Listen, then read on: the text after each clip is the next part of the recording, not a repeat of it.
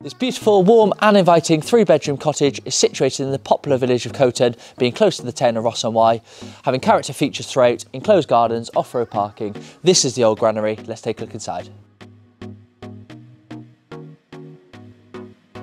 Access from the front door, you're immediately taken into the kitchen breakfast room, which is illuminated in light by a Velux ceiling skylight. The kitchen itself comprises a range of fitted wall and base mounted units. There's plenty of character in this room with exposed ceiling beams and stone walling. Opening then through to the useful and generous utility area, which has a door into a pantry cupboard.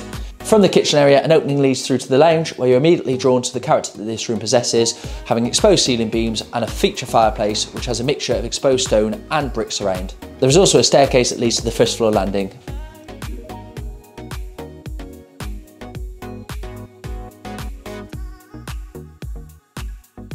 To the first floor, you're greeted by a spacious landing area which has a door into the principal bedroom, which benefits from fitted wardrobes.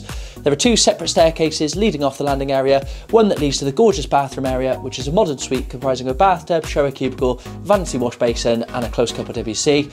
From here, there is a door into a boot room, which then leads to the garden. The second staircase off the main landing leads to 2 further bedrooms, both enjoying views over the garden.